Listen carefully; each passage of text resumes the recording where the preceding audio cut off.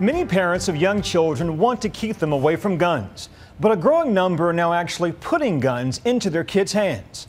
But why? Here's Nightline co-anchor Juju Chang. Line is hot. Everybody's got eyes and ears on. Nice. These girls are grade schoolers. Most are still losing baby teeth. Nice! Perfect. Look at that. But home on this range outside of Austin, Texas, playdates require serious firepower. Tell them what her name is. What's your rifle's name? Barbie? Is it because it's pink? Yeah. Vanessa is one of 7 pint-sized shooters attending what's called the Little Girls Youth Training. Put that safety down. Good girl. Part of a growing trend promoting shooting sports for kids. When I shoot, I think it's so much fun than playing with anything else that's in my room. Vanessa's just 7, but the gun industry is looking for young shooters like her to ensure growth in the future. When you teach kids that young, you take the mystery out of the gun. They know to respect it if you teach them to respect it. Okay, it's all safe. Nikki Jones leads the Austin Sure Shots, a women's-only shooting club that runs the kids' training course. Though this event is independently sponsored, turns out the National Rifle Association and other industry-sponsored organizations pour tens of millions of dollars every year into youth shooting programs nationwide. But should children this young really be trusted with potentially lethal force? So what we always start with are the 4 basics of firearm safety. Nikki begins with the fundamentals. Rule number 1, treat every firearm like it's loaded. Golden rules of shooting that the girls who range in age from 6 to 11 seem to have down cold. Don't point your gun at anything that you're not going to kill or destroy. A critical lesson, since once, almost every hour in America, a child or teen is injured or killed by a gun, often fired accidentally by other children. What made you think, okay, she's 6, she's ready to try this? She has seen the weapons in our gun safe, and she was asking questions. That for us was an important time to utilize that to educate her. Safety, drop your magazine. Some liken it to playing with fire, but Vanessa's mom believes training with guns will actually make her daughter safer. She keeps several guns, including Barbie, locked up at home. The star of the event is 9-year-old Gia Rocco, who shoots like a regular Annie Oakley. Good. Give me 3 on the right. Skills that Nikki says are about sportsmanship, not self-defense. We don't teach them to shoot around barricades. We don't teach them to clear rooms. We don't teach them what happens in a carjacking. I mean, it's pure sport. And for a promising sharpshooter like Gia, training doesn't stop here. You want to take us into the trailer? Oh, sure, yeah. The next day, she and her dad invite us over. Well, this is where we clean the guns. That's the art table. The art table next to the gun table. Nice. Gia still loves her Legos and her pet spider. I don't like, princesses and stuff. I'm not a princess. But hold the tiaras. This is half of Gia's rifles. How many do you have in there? These are clearly her prized possessions. Wow, that's like an arsenal. This one right here is my favorite.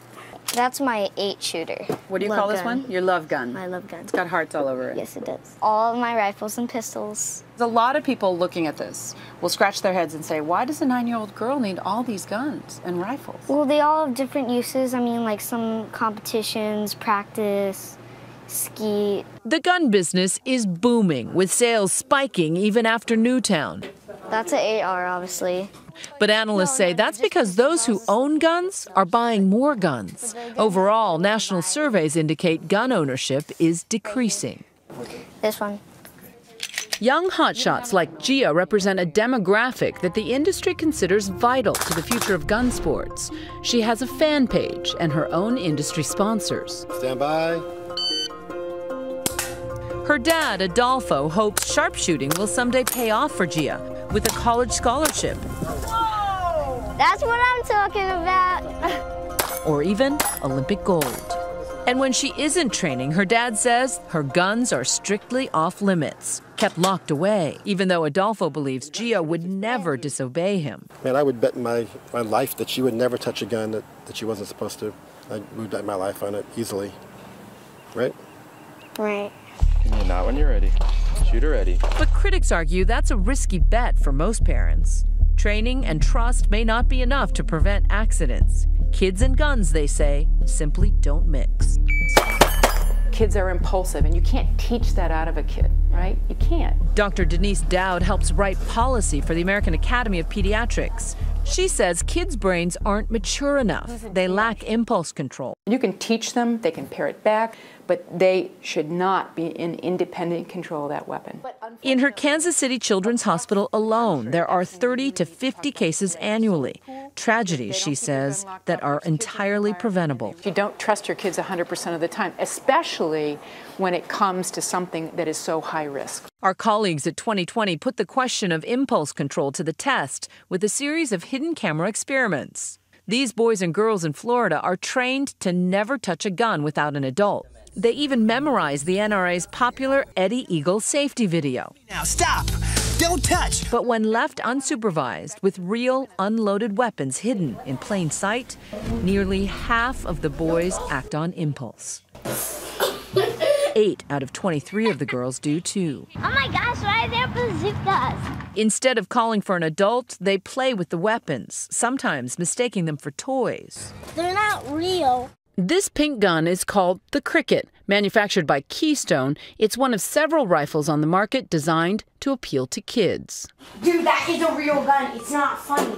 Nearly half of guns in this country are not locked away properly, and guns accidentally kill kids in the U.S. 10 times more often than any other developed country in the world. How many times does it have to happen before people say it's enough? It's enough for me. It's enough for me. I didn't choose to sacrifice my child to this. The children and I keep a watchful eye on his candles. Jody Sandoval keeps a memorial for her son Noah in her Columbus, Ohio living room. He was just 14 when he and his best friend Levi were playing at Levi's grandparents' house. Levi found a gun behind the television. He removed the clip and he pointed it at Noah and he fired a shot. He didn't realize there was a bullet in the chamber.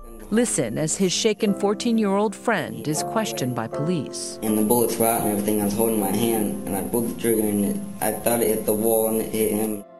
Throughout his interrogation with police, Levi has no idea his gunshot was fatal. Do you think we should tell him what happened here?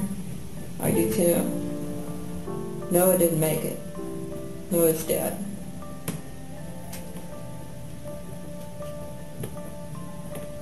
Levi pled guilty to reckless homicide and was sentenced to a year of probation. His baby blanket. Noah's mom, Jody, says she doesn't blame Levi for her son's death. During trial, she even asked the judge to lower his sentence. While Levi made a horrible, terrible mistake, it wasn't an accident that a gun was left out where it could have been stored and locked away. While 14 states have safe storage laws, which studies show reduce accidental shooting deaths among kids, Ohio has no such law. If it saves one person from the horror of what my family and I are facing, just one, it's enough.